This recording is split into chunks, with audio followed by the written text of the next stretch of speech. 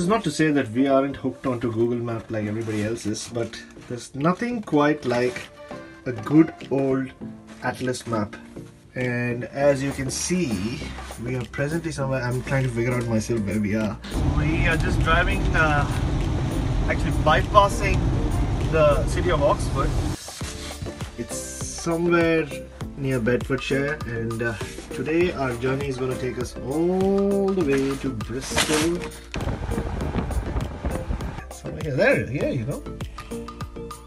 Our final destination. Oh yeah, it's a bit chaotic because we're trying to find the right sites where public transport is a little bit accessible, especially when we go to London or Manchester. So I never thought I would even go anywhere in Oxford in my life, Gav. Here we are. But you have been here before, haven't you?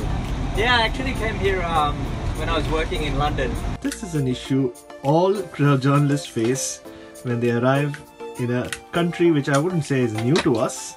And I came to watch the Lashings 11, I believe it was. And a funny story is a friend of mine from Australia were just sort of... There's got to be a universal adapter around the world, isn't it? Well, certainly not in a campervan. By the dressing room, and there was a brick wall there, and Chris Cance, I remember, hammered a ball straight past over mid-off, and basically it bisected myself and my friend. So this was our beer glass, well this was my beer glass, that was his beer glass, and the ball split and smashed right into the brick wall.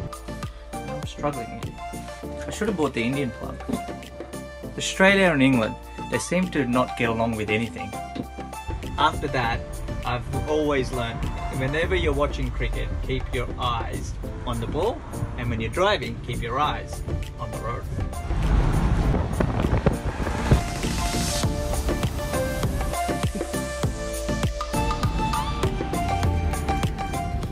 Well, the World Cup wheels is certainly underway, and we've ended up in Cheddar Gorge.